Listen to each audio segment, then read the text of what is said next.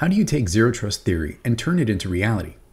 In part 1 of our Zero Trust series, we covered the core concepts of zero trust architecture as defined by NIST 800-207. While NIST and other publications provide strong conceptual frameworks, they stop short from providing guidance on how to implement these principles in the real world.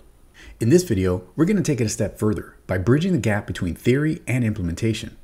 We'll map each of the conceptual components, like policy enforcement points and policy engines, to real-world technologies you're probably already familiar with, such as firewalls, identity providers, and endpoint protection platforms. By the end of the video, you should have a solid understanding of the components of Zero Trust framework and how they map to real products and technologies. Let's start by reviewing some of the key concepts we covered in part 1 of this series. Specifically, that in Zero Trust, there is no more concept of a traditional perimeter, on-net or off-net, but rather every single communication on a network involves the subject, the policy decision and enforcement point, and the resource. The resource is a system, application, or data being protected. The subject is typically a user or device attempting to access a resource from anywhere in the world. And sitting in between is a policy decision and enforcement point, responsible for deciding if access should be granted and then enforcing the decision in real time. At the heart of the entire Zero Trust model are the two critical components of the policy decision and enforcement point. The decision point is responsible for making decisions on whether a subject is allowed access to the requested resource and under what conditions. The enforcement point, on the other hand, enforces decisions made by the decision point. It sits in line, close to the resource, and either permits or blocks access based on what the decision point instructs. At a high level, this diagram represents the core concept framework of a Zero Trust architecture. Now, let's explore how these concepts translate into real-world technologies and how they're actively being implemented in modern environments today. Let's start with the policy enforcement point. In Zero Trust, the enforcement point is where enforcement actually happens. It's a gatekeeper that sits between the subject and the resource, either allowing or blocking based on the decision made upstream by the decision point. The key here is proximity. The enforcement point should be as close to the resource as possible, whether that's a server in a data center, a SaaS application, or a microservice in the cloud. The closer you enforce access to the service itself, the lower the exposure and harder it becomes for an attacker to move laterally within your network. Depending on where the resource lives and how it's accessed, the enforcement point can consist of different technologies and products altogether. For resources that live inside a traditional data center or campus network, the enforcement point typically consists of a network or application layer device deployed inline within the traffic. This might include a next-generation firewall or NGFWs, such as Fortinet or Palo Alto. This may also include SDP gateways, such as Zscaler or Netskope's private access. Network access controls can also work as an enforcement point. Typical example of this could be a Cisco ISE or ForScout appliance. Additionally, microsegmentation solutions such as Illumio or Cisco Secure Workload can also act as a policy enforcement point. The type of technology used to implement PEP largely depends on the vendor, the type of product portfolio that they have, and their particular area of expertise. And while a detailed comparison is beyond the scope of this video, it's important to understand that each solution comes with its own strengths and weaknesses. For instance, traditional next-gen firewalls offer a broad set of built-in security features, but they may be less flexible in being able to control east-to-west traffic within a network. On the other hand, solutions like SDP gateways, NAC platforms, and other microsegmentation tools may not offer all the broad support of security inspection, but they're purpose-built as lightweight, cheaper solutions that allow you to enforce access closer to the resource, aligning tightly with the Zero Trust principles. Ultimately, the most important factor in selecting the right enforcement point isn't just the technical capabilities, it's ensuring that it fully integrates with your policy decision point. In fact, the decision to purchase or deploy a PEP should go hand in hand with your choice of the policy decision point that you ultimately select. The two must be compatible, work seamlessly together, and align with your organization's policy enforcement needs. The policy decision point is arguably the most critical component in the entire Zero Trust architecture. It's the brains of the system, the place where access decisions are made based on dynamic policy, contextual signals, and real-time risk.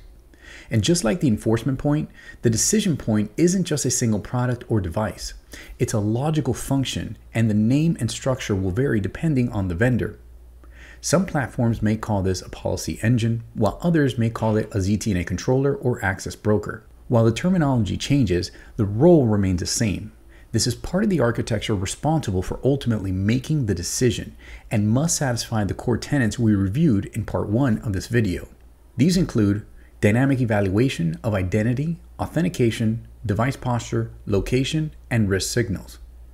This also includes continuous input from internal and external sources, as we'll review shortly. A key component is that it must provide ephemeral session-based authorization, which can be revoked at any time. And lastly, and possibly most important, integration with enforcement points. Some examples of a policy engine include modern SASE controllers such as Zscaler's ZPA policy engine, Cloudflare One, or FortiSASE's orchestrator. Since SASE is built on zero trust, many of these core requirements are baked into the design of these modern solutions. But decision points aren't just SASE based. In fact, they could be purpose-built solutions such as StrongDM or Google's BeyondCorp. What matters most isn't what it's called, it's ultimately whether the system can ingest relevant context into its policy engine and make dynamic decisions in real time based on the tenets above.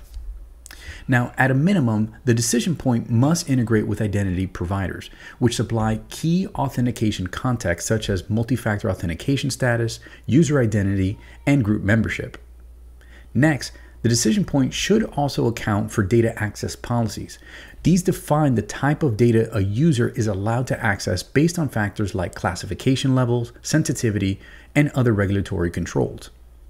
But the real power of zero trust lies in the decision point's ability to ingest real-time signals that reflect the current state of users, devices, and surrounding environments. That's why it's essential for any solution to understand telemetry from the endpoint, the very device a user is connecting in from. Endpoint tools or agents provide critical data points such as device certificates, security posture, operating system health, threat activity, and overall compliance status.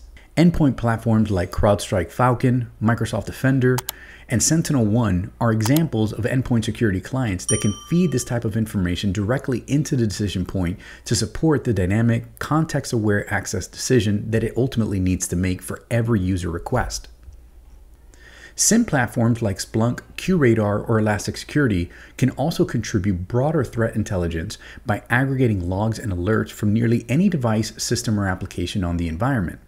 This integration gives a decision point a holistic view of what's happening beyond just the user device, such as recent brute force attempts into a network device, lateral movement indicators, or other suspicious behavior on adjacent systems.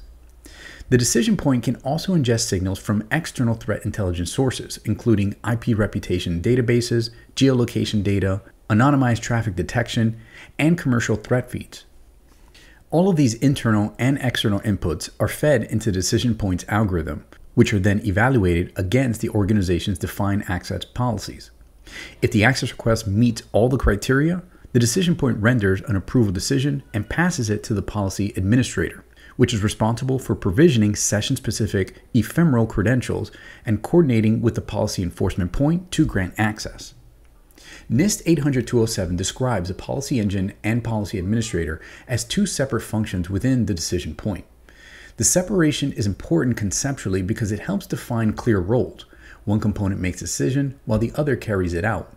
But in real-world implementations, these two functions are almost always tightly integrated and often live inside a single platform or control point. Whether it's called ZTNA controller, zero trust gateway, or just part of the identity access platform, the solution typically handles both policy evaluation and enforcement orchestration. The key part in the relationship between the conceptual policy engine and administrator is that decision logic provides ephemeral access, which means that every session is temporal and can be revoked at any time. This is where tight integration between the decision point and enforcement point become absolutely critical, especially if they come from different vendors. While the idea of a best-of-breed architecture is appealing in theory, in practice it often introduces complexity. The enforcement point must be able to understand and validate the ephemeral credentials issued by the decision point, and both components need to communicate in real time to handle policy updates, revoke access as necessary, and maintain a consistent verified trust posture. Because of this, many organizations prefer a single vendor zero trust platform where the decision point and enforcement point are part of the same system, designed to work together natively. This eliminates integration gaps, simplifies policy management, and ensures that access enforcement remains consistent, reliable, and in real time. Regardless of the vendor or architecture approach you choose, the foundation of any zero trust solution must remain the same. At its core, zero trust is anchored in a few non-negotiable principles: continuous verification, dynamic, context-aware policy evaluation, and ephemeral access that can be revoked instantly if risk levels changes or trust credentials are not met. Well, that wraps up another video, you guys, but I hope you found it informative. If you received any value at all, my only ask is you take a moment to hit like down below to give me a boost in the YouTube algorithm, which will help others see this video and content like this. That being said, if you haven't subscribed, please take a moment to subscribe if you'd like to see more videos like this and stay on top of our latest releases.